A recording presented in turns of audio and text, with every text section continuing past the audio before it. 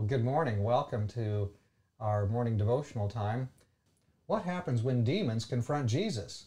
I'd like to read Mark chapter 1, verse 21 to 28. Let me read it through rather quickly.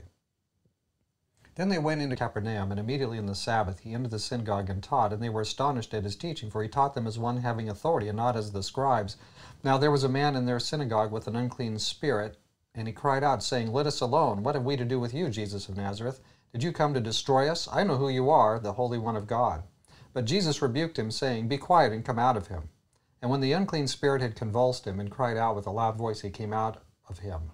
Then they were all amazed, so that they questioned among themselves, saying, "What is this? What new doctrine is this?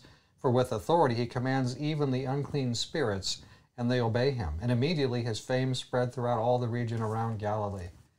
So there's our story. Jesus goes into the synagogue. The demons confront Jesus in the synagogue. Demons have had opportunities, but now here's Jesus in their midst, and things are changing very much. God has authority over people. God has authority over demons. Jesus can command these demons and stop them from calling out. And you know that their intention is to disrupt the ministry of Jesus. They're trying to distract people and disrupt. And that's what the devils are trying to do today. Look at how disruptive our world is. They say that we now have the average attention span is 7 or 8 seconds, like, a second less than a goldfish's attention span. How wonderful we are.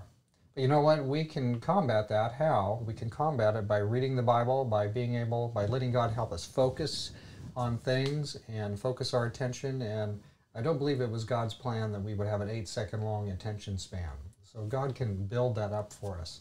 And the devils are trying to distract us every which way, but we need to be very careful and come straight on toward the Lord Jesus. And we'll be fine, but let's be careful about the many distractions out there. So what are we looking at with this? Well, here comes a demon.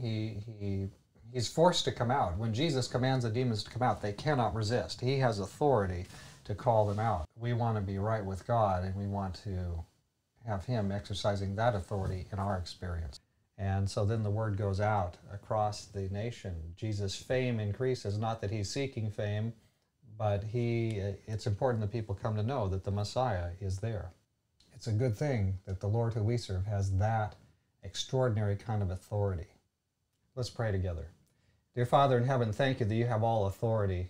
Lord, we want to be right with you, and we want you to be able to use that authority to our help and blessing. And boy, do we need a lot of help and a lot of blessing, as we are having some serious challenges, different ones in our experience. So Lord, please be that one with that much authority, and then help us to be available to you and so committed to you that in the covenant between you and us as believers, you can exercise that authority to deliver us from many of the tremendous challenges and difficulties we are facing. We thank you for hearing our prayer in Jesus' name.